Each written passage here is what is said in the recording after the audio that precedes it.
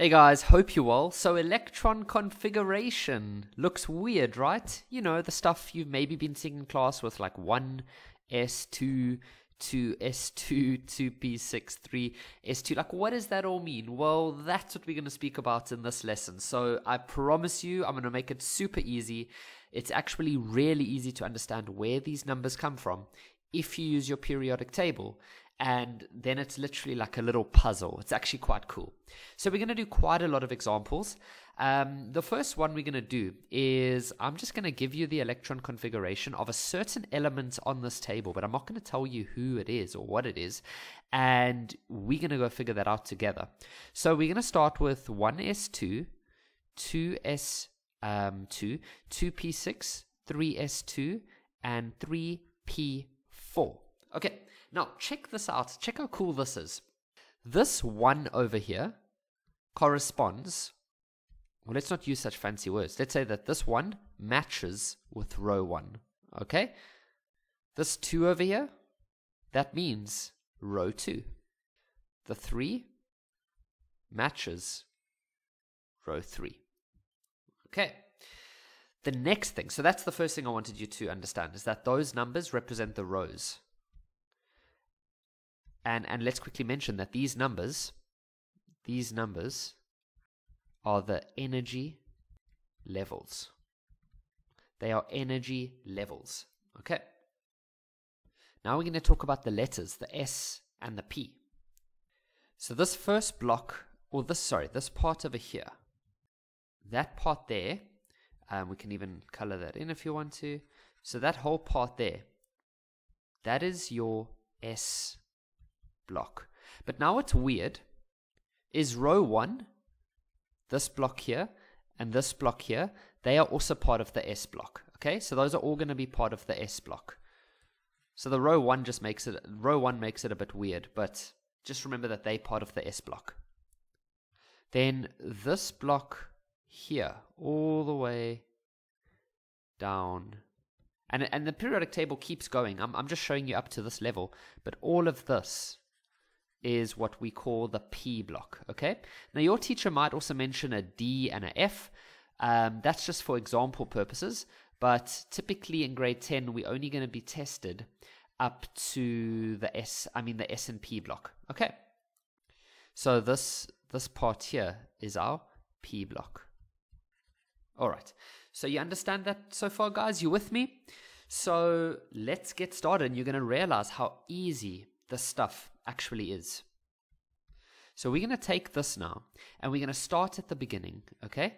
And we're just going to cross, we're going to cross over certain blocks, and we're going to end up somewhere on this periodic table, and let's see where we end up. Okay, so let's see which element has this electron configuration. So we start at the very beginning, okay? So we start at row 1, because remember the 1 means energy level, or row 1. Then they say we must use the S block, okay? Now we said for row 1, the S block was all of that, okay? Now how many blocks did they say we must cross off? Well, they said in row 1, in the S block, you can cross off 2 electrons. Okay, so we cross off 2 electrons. There we go. Then we go to... Now we're over here. So now we go to row 2, because that's what the 2 means. It means you're in row number 2. Okay, so we're here now. In the S block, which was all of these, remember, they said that we are allowed to cross off 2 electrons. Okay, so let's cross off 2 electrons. Perfect. Now we are over here. So we're still in row 2, but now we're in the P block. Okay, so we're in the P block now, but we're in row 2. And so that's these. And they said you can cross off 6 electrons. Okay, 1, 2, 3, 4, 5, 6. Excellent. Now we're going to go to row 3. Okay, so row 3 is this one. And they said that we must go to the S block. Okay, so that's the S block is, remember, it's all of these ones. Okay, so we're going to, and they said we can cross off 2 electrons there. Okay, or 2 blocks. So we cross off 2 blocks. Then we are in row 3, but now we're in the P block. So this is your P block. In row 3, they said we must cross off 4. And the last thing that you cross off, that is what you have. So that is sulfur. How cool is that, guys? So now we're going to do a whole lot of examples. So just to let you know that this is the electron configuration of sulfur, okay, because that's where we ended up. Something I want to add or mention that's very important. It's called the electron configuration. So if you look at sulfur, it's got a 16 over there. So remember what that 16 means. That 16 is the atomic number, which we learned in previous lessons that the atomic number is the same as the number of protons. So the atomic number is the same as the number of protons. Okay? And remember, in a neutral atom, an atom that isn't positively or negatively charged, we've learned that the number of protons will be the same as the number of electrons. Remember, the positives must be the same as the negatives in a neutral atom, an atom that doesn't have extra protons or extra electrons. It's an atom where the overall charge is 0. Okay? So that then means that sulfur has 16 electrons. 16 electrons. Now, if you had to go add up all of these numbers, 4, 10, 12, 16, you would see that these numbers also show us the number of electrons. Okay, so keep that in mind for other examples where, I don't want to complicate things now, but just remember that these numbers are the number of electrons, because in later examples, we're going to start giving you atoms that are charged, where the protons and electrons are not the same, and then you're just going to have to do one extra step. Okay, but I'll tell you that when we get there. But for now, just know that we are busy. We're just dealing with normal, neutral atoms that don't have any charges. Alright, so here's an example. You have to figure out which element is this. So you could probably try this by yourself already, if you really understood what we said in the previous part. So we start at the very beginning, okay? And they tell us we should start in row 1, okay? So we start in row 1, and they said that in the S block, now remember, in row 1, both of these are considered to be, or both of those are included as the S block. They said in that block, we can cross off 2 blocks. Okay, there we go. Then in row 2 now, okay, so we're going to row 2 now. In the S block, now remember, this is your S block. They said in that one we can cross off 2 electrons, or 2 blocks, okay? Then in the P block, now remember your P block is this one over here. That's your P block. They said we can cross off 6 electrons. Okay, 1, 2, and you always start at the beginning on the left side. So this, 3, 4, 5, 6. Okay, then we go to row 3. So we are in row 3 now. And in the S block, which is all of this, remember, that's your S block, they said we must cross off only 1. Now, you can't just choose which one you want to cross off. You have to start on the left, the way you read.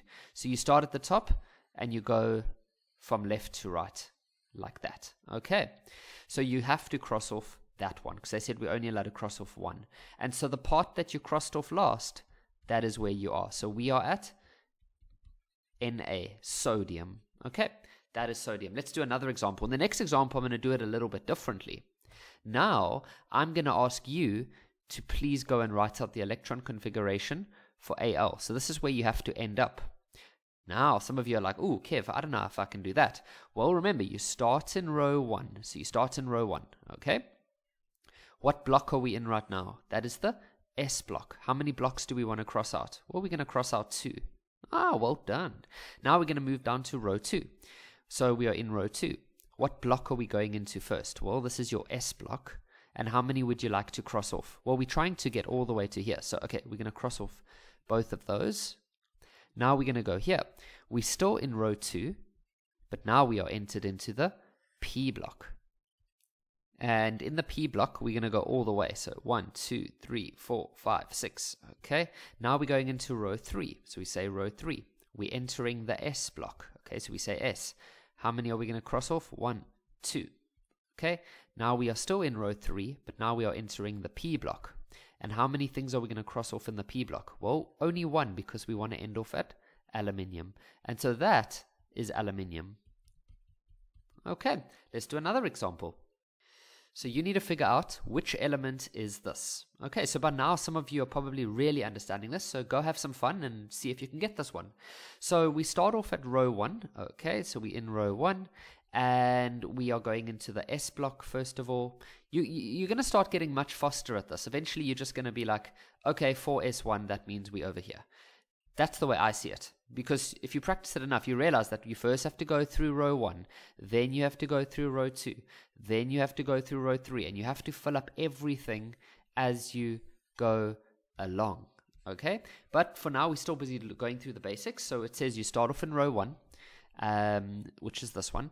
We enter the S block, which is... Remember, both of these are part of the S block, okay? And then this is the other S block. And so in that row, you're going to block off 2. There we go. Now we are here. So we go to row 2, S block, and we block off 2. Then we enter row 2 again. Well, we're still in row 2, but now we're in the P block, and we're going to block off all 6. Okay? And then we do row 3, the S block first, then it's the P block, 2, 3, 4, 5, 6. Then we go down to row 4, where we enter the S block, and we must only mark off 1. And so that where we ended up is potassium, or K. Okay, write out the electron configuration for calcium. Okay, so calcium is over here, but you have to start at the very beginning. So we start off in row 1 in the S block, and we're gonna take out both of those. So we took out 2. Now we're gonna go down to row 2. Okay, and we're gonna enter the S block first, because that's this part, and we're going to say S, and we're going to block off both of those. So that's a 2. Then we're going to, over here, because remember, you have to go from left to right as you go through the rows. So now we're here. So we're in row 2, P block, and we're going to block off 1, 2, 3, 4, 5, 6. Okay, then we're going down to row 3. So we're here now. And we enter the S block first of all, so we say S, and we're going to block off 1, 2. We're then going into the P block, so 1, 2, 3, 4, 5, 6. So 3, P, 6. And then we're entering into row 4, the S block, and to get to calcium, you have to block off 1, 2. And there we go. Let's do 2 more examples, and then we're done. So which element is this? Okay, now you're going to get faster and faster at this. So it says that we must start. We know that the element ends up in row 2. Can you see that? Maybe some of you are already starting to realize that, of course, we're going to go through row 1, and then we're going to get to row 2, and we're going to go right through the S block, but then we're going to only go up to 4 places in the P block. And so oxygen is the answer. But let me show you how to do it more thoroughly and more slowly for those of you that are still just trying to wrap your head around how this all works. So it says that we start in row 1, okay, and we do the S block, which is both of those, remember? They're part of the S block. And how many blocks can we cross off? 2. Okay, then we're going into this one over here, which is row 2, and we're starting off by going into the S block, and so that's going to be 1 and 2, and then we're going to go into the P block, which is this one over here, and we're only going to mark off 4 blocks. So 1, 2, 3, there we go. The one that you end up with, that is oxygen. Let's do one more example. Write out the electron configuration for AR. Okay, so AR is all the way down here. So what we can do is we start at row 1, and we enter the S block, and we mark off both of those. You always have to complete the row before you can go to the next part. So for example, you're never going to like only choose one of these and maybe like 2 of those and then 3 of those or 4 of those. You're never going to say like 1S1, 2S1, 2P1, 3S1, 3P3. You're never going to do that. It always has to be complete. Okay, so you need to complete it. So you go all the way through, all the way through, all the way through to argon. And that's what makes it easy. So 1s2 we've done. So we scratched out. Then you're going into row 2. Okay, so we're going into row 2. What block are you going into? We're going into block S. And how many blocks are we going to scratch out there? 2. Then we're going into block P. So we're going to say, but we're still in row 2. So you say 2 and then P. You mustn't say 2SP like that, or 2S2P. We don't do it like that. You must say 2P and 2S. Okay, now in P, there's 1, 2, 3, 4, 5, 6. Now we're going to go to row 3, and we're entering the S block, so we're going to say S, and we're going to block off both of those. Okay, then we're going to go into row, we're still in row 3, but now we're in the P block, and we're going to go 1, 2, 3, 4, 5, and we end on 6 for argon, so we say 3p6. There we go. How awesome was that? That's an introduction, and so I hope that all made sense on how to do electron configuration.